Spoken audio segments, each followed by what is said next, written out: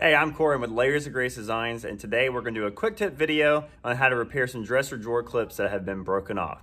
So, if you're into furniture flipping or refinishing, and at some point in time you picked up a used piece of furniture, whether on Marketplace or a hand-me-down, and you pulled out one of these drawers here, and you looked on around the back, and that plastic piece is broken off there, in this video we're going to teach you exactly how to repair that and to replace it so that you can make this thing looking brand new again. All right, stay tuned. We're gonna go through the supplies and then we're gonna show you how.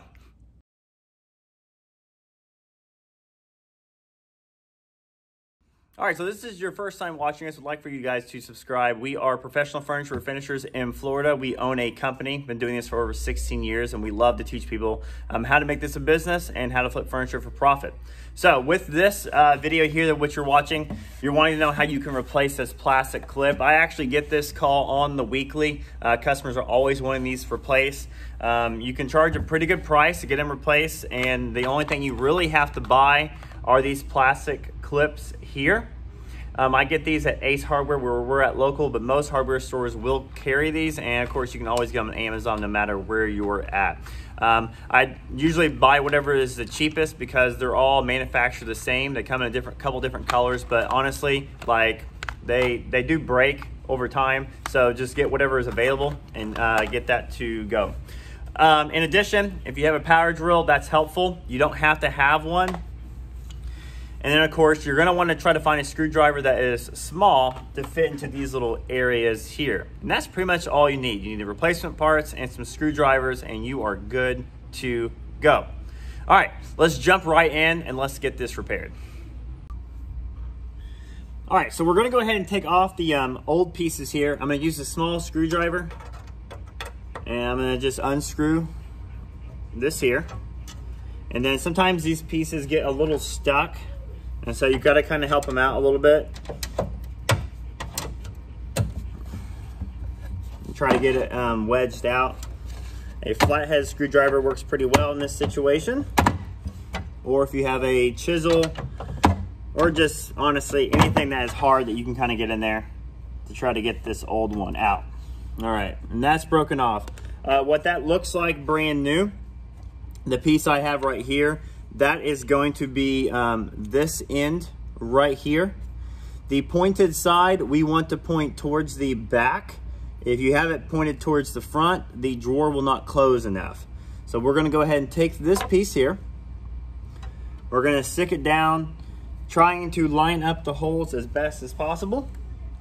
And then I typically use the previous screw because it's already the correct size to use, and that just makes it so much easier. We're going to try to line up in the holes as best as possible.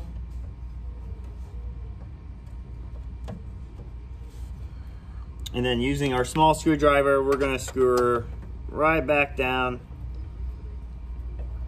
Probably the hardest part is trying to find this previous screw hole. And if it's not stripped, you should be good. And as you tighten your screw up, it'll push down the plastic clip for you. All right, there we go. So that's nice and secure in there. Using the previous hole means that everything will be center in alignment, so we still have a 90-degree angle here. We didn't have to do any measuring. All right, now for our next step, we need to replace this piece. As you can see, this one's only got a broken off corner, but we need to go ahead and replace the whole thing. We're gonna use the power drill for a little bit of extra speed. And we're gonna pull out the 3 screws that go in here.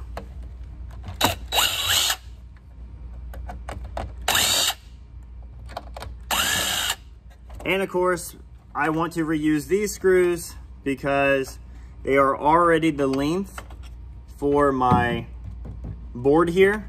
If I get a longer screw, it would go through the back end and then I would not have a good job done.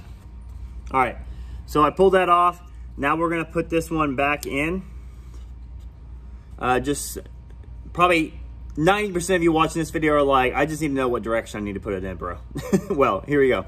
This is the end that goes in the inside, okay? So make sure you got a good vantage, and then I'm gonna put it in right through same area. Push it down as best as possible. There's like a little metal clip. You gotta stick it through the hole. And then we're ready to power drill this back in.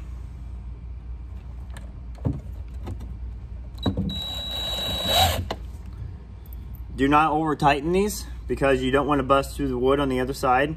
You just need them snug.